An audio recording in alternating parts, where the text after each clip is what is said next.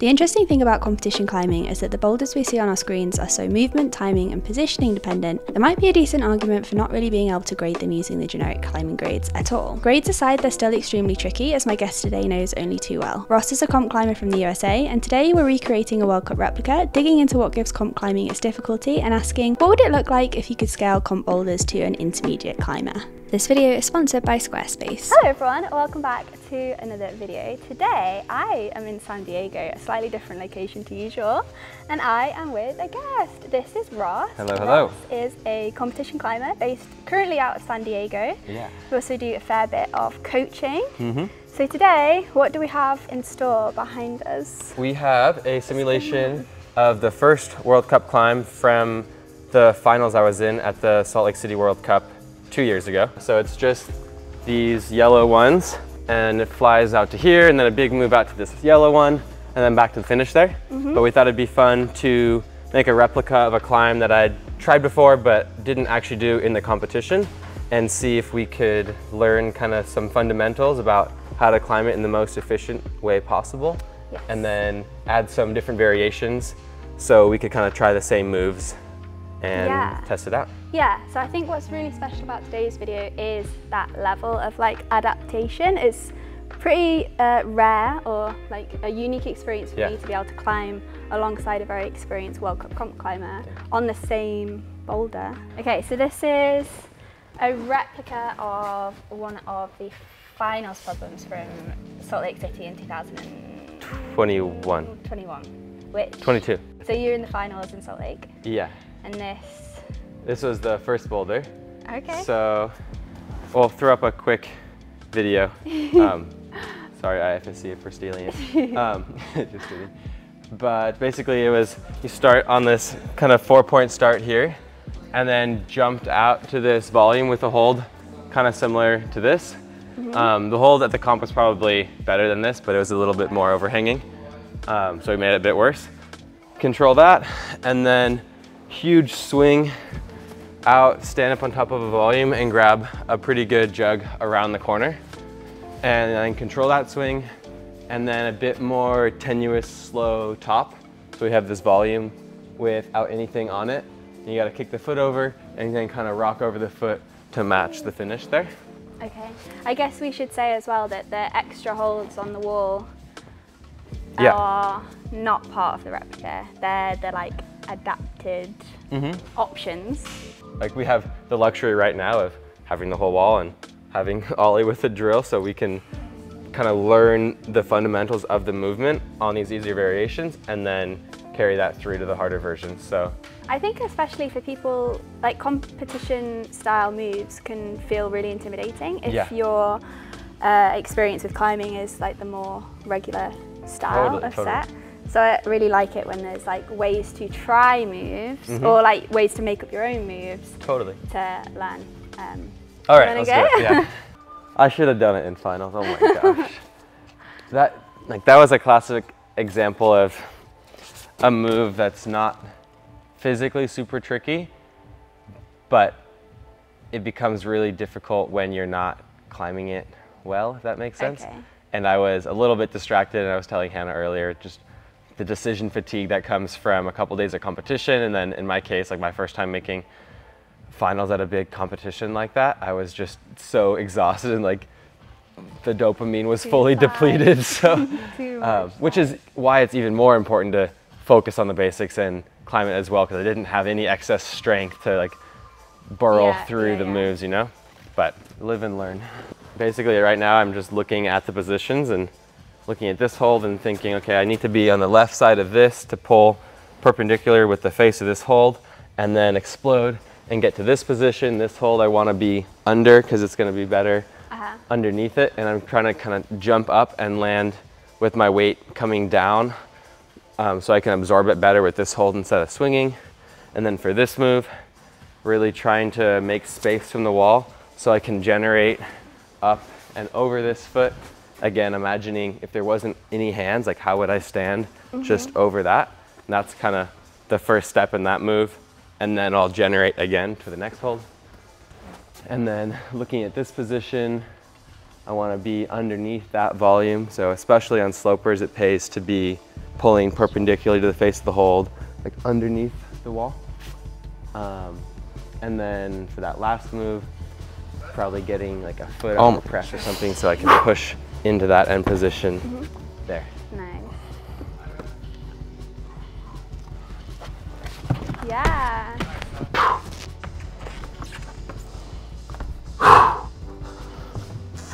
Wait, actually we didn't have this foot, right? Come on. Yes. Oh!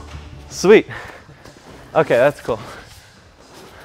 What I forgot to visualize was exactly where this hold was, and it's blocked, so that adds another layer of complexity into it.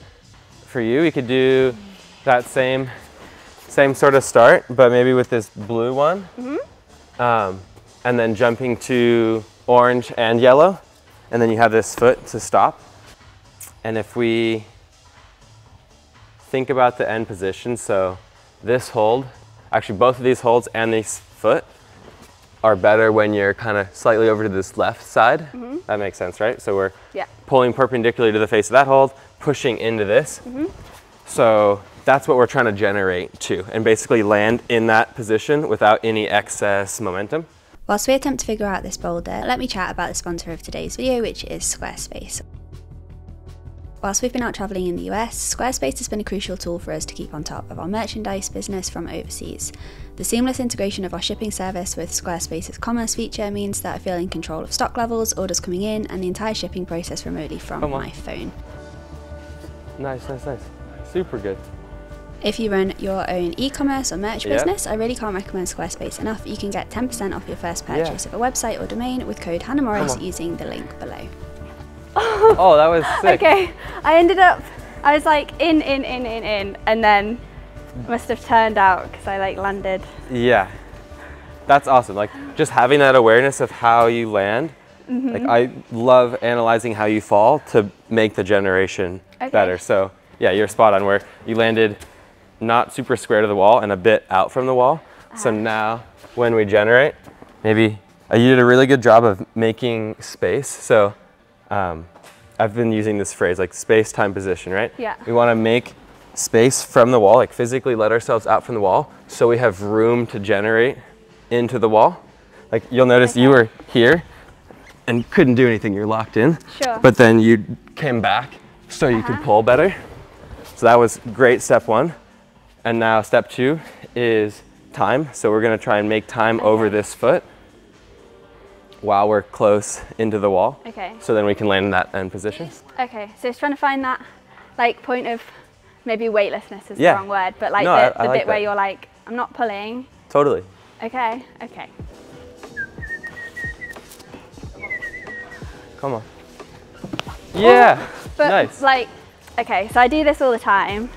It's the commitment, like the hips need to go in, but it feels safer to be like, so I do that a lot. Okay. But you had the hands and hips were in the right position for a moment, right? Like this is it, but you need something to stop your momentum. It's just the commitment. It's every time on moves like this, it's just the... That's why the warm-up comes in handy so much, where if this is less risky, like imagine if we had done a bunch more of that stuff, that's even more scary and more risky than this, then it's so much easier to come to this and be like, oh, I'm prepared for this. Like I've already committed to more sketchy stuff. Really scary stuff in your warm-up, then it's all relative. Yeah, and nothing feels as scary. And then that builds. Like if you're doing scary stuff like that every single warm-up, then at some point you're psyched. I'm out of the shot. Yeah. Okay. So do you reckon think less about getting the yellow, like the second yellow, like just go for the I think orange get and this then first, stabilize, and then you can help. go. Yeah. Yeah. So it's a teeny bit better. Give yours a go? Yeah, let's do it.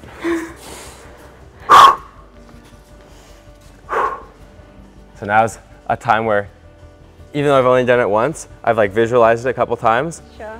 And I guess I've tried this move a lot, but so like closing my eyes, taking a deep breath, running through it one more time, how I'm gonna generate over that foot. And then like that last breath for me is kind of a reset where now I'm just focused and trying to not think about anything, basically.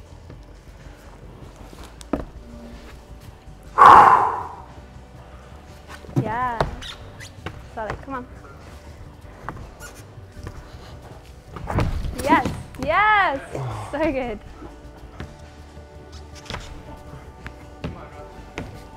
Come on.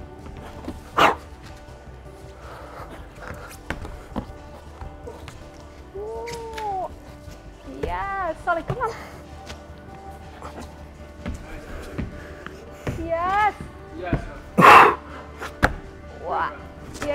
Yeah. So good. Come on. Come on, Ron. Yes, Ron.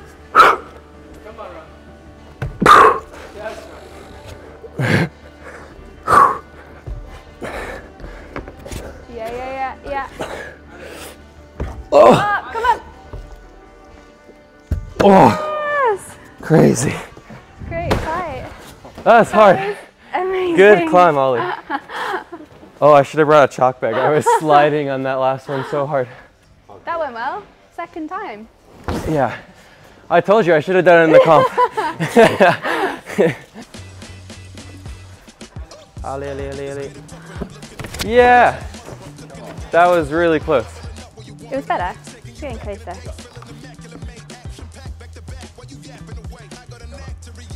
My brain stopped working. Okay. Yeah. Off the ball for a moment. Yeah. We're gonna try and just visualize you're doing that same movement. So we're here and then jump. Yeah, exactly. And we can do that one more time. Boom. And then imagine like that little, like that. the jump and pull or the grab and pull we did over there. That's what we're trying to do and engage as fast as we can with this right hand. So you can kind of see how all of the different warm-up things we did are coming together, where we have the fast twitch, like engagement of that green jump, and then the accuracy of the off the wall jump. Style of move has become almost like a self-fulfilling prophecy. Like a, I guess it's like the negative power of like self-talk is I have this move pitch and hold as something that I'm not good at. So every time it comes up, I'm like, oh, I'm not good at that. And then, yeah, self-fulfilling prophecy. This is where like the positive like psychology tactics kind of come in handy too, where maybe you're getting a little flustered or whatever, but just, I was just close your eyes, Nathan, take a big breath, and like, then, wow. I, even like in the language that I'm using, I'm like, oh, I really struggle with this. I'm not very confident on this kind of move. So like, obviously I'm going into every attempt like, oh, feeling so unsure. I want to try this big move out to the right again and see how controlled I can be.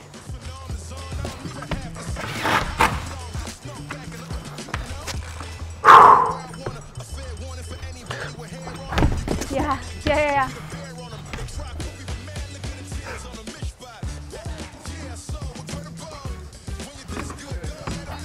Yeah, so good. Yeah, nice.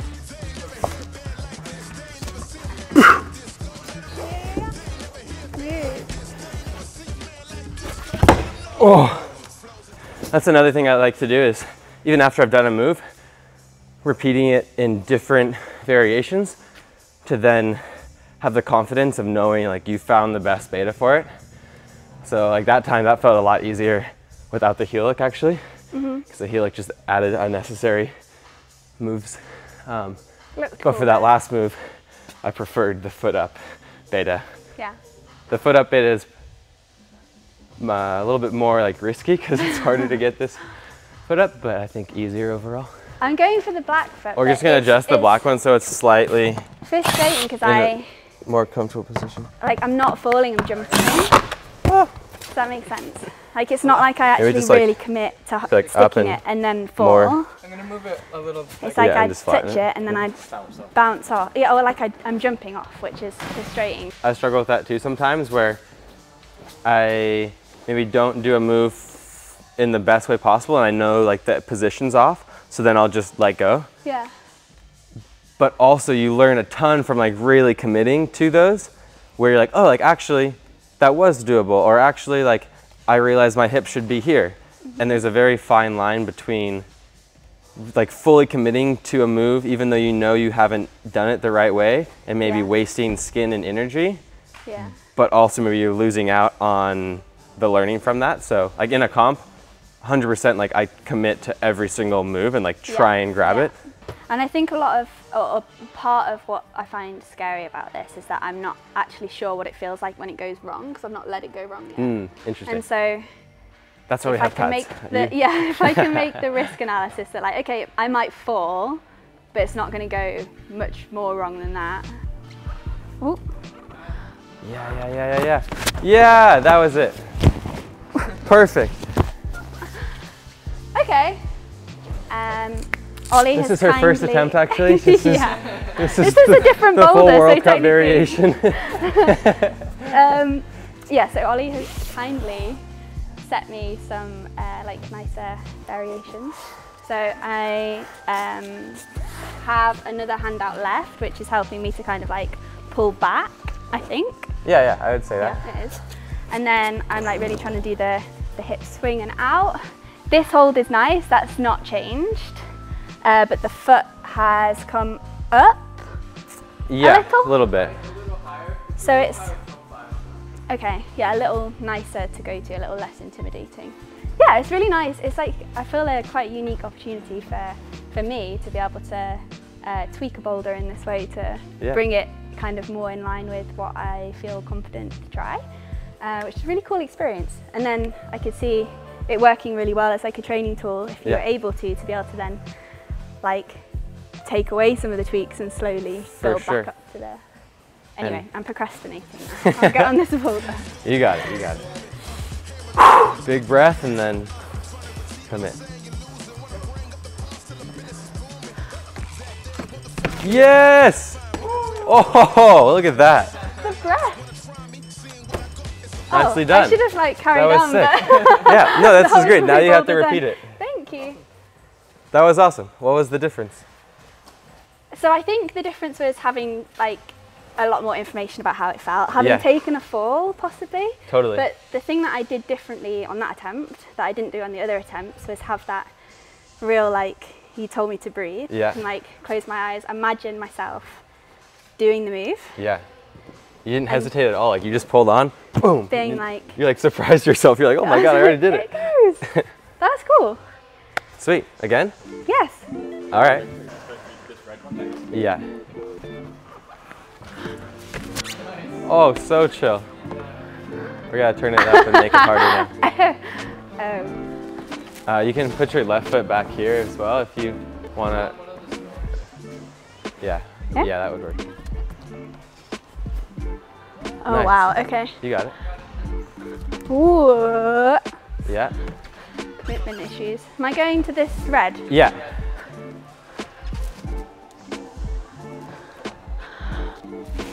Oh no! Okay, this one, the generation is really tricky. But you had the right idea where you need to swing this leg around. My leg as a pendulum. Exactly, to get into the wall. Yeah.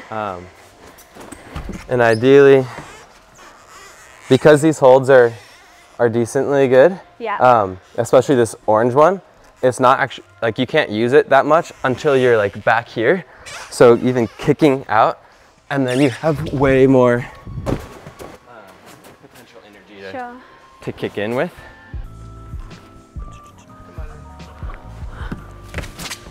Three for three.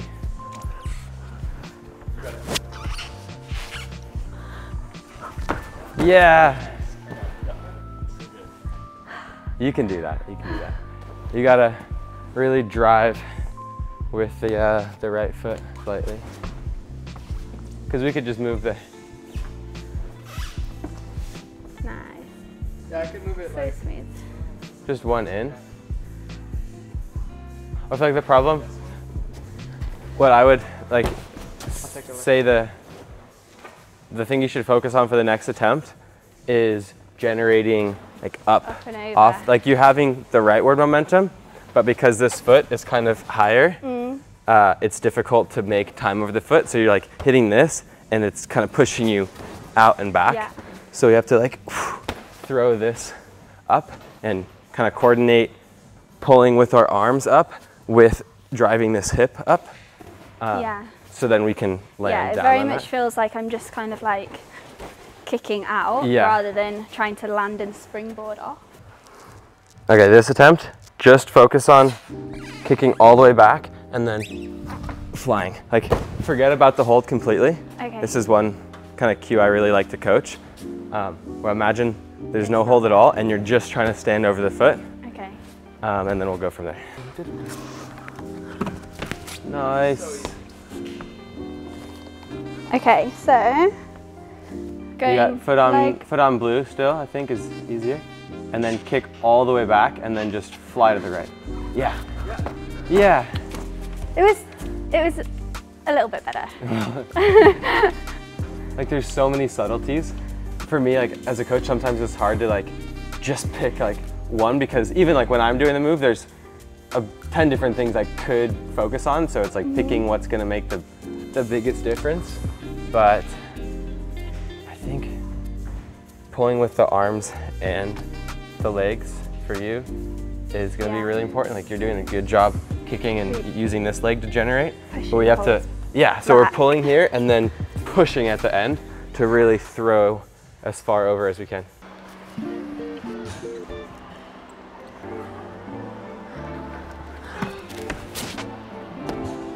Okay, it's a little more hesitant, but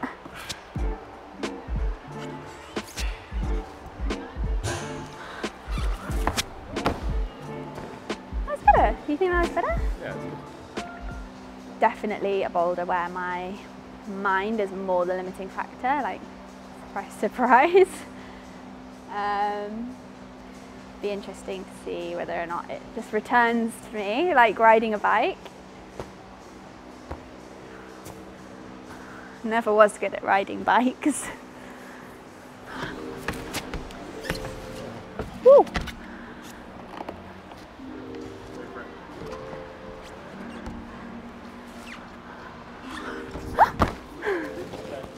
That brings to an end my World Cup blocks experience with Ross. You've definitely taught me a lot. I was super psyched to get this move here. I'm not gonna lie, when we first started it, I was like, this is not gonna happen for me today. And then actually you really helped me to like compartmentalize what I was doing and not see it all as this like super intimidating set of moves. It is intimidating as a whole, but then you gotta break it down. Like just focus on this, and like with some of the adaptations, it just like kind of all came together. So yeah, I was psyched on that. Thanks very much for your time. Oh, for sure, it was a great time.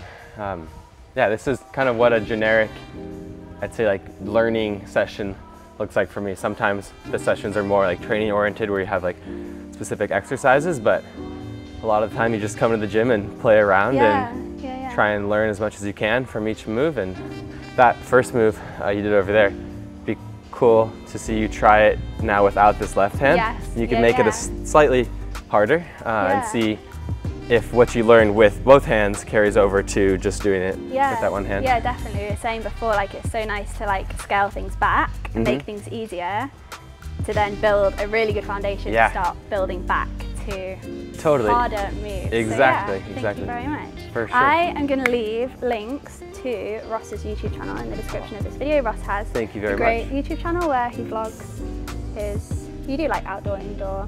Yeah, a bunch of stuff. Some like everything. behind the scenes with the US team, and then lately a lot more coaching stuff as well.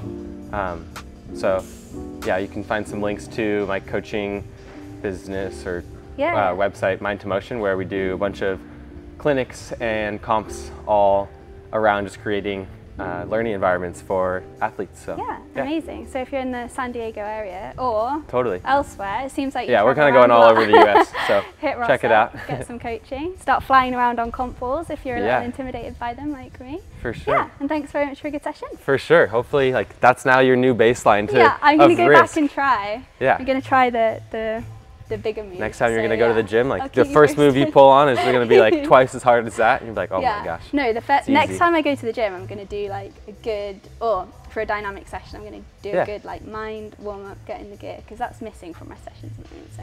Totally, I look forward to seeing it. Cool.